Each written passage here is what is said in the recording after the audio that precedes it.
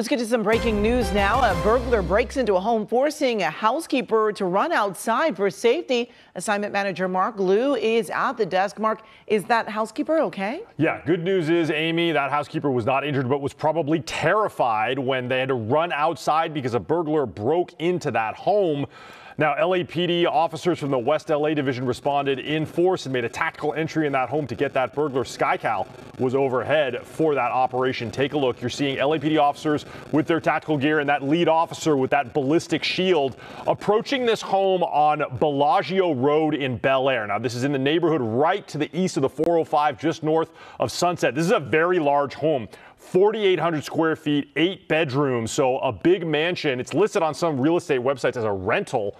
But it was just after about 9 this morning that LAPD officers received a 911 call of a burglary in progress here, and a terrified housekeeper that ran out when that burglar broke in. So KCAL was here, and we saw those officers approach the home. And after they went in just a minute, you're going to see who they brought out. We believe this is that suspect. Now, LAPD headquarters isn't calling this an arrest yet, but they say they detained someone here at the scene for the investigation. And KCAL caught that man with that Hawaiian shirt on there being handcuffed and taken to a patrol car. No other injuries reported, and it doesn't appear there were any other suspects. So LAPD is going to be talking to that housekeeper and getting to the bottom of who that man was and if that was the burglar that broke in. That is the very latest here from the desk. I'll send it back to you. All right, Mark, thank you.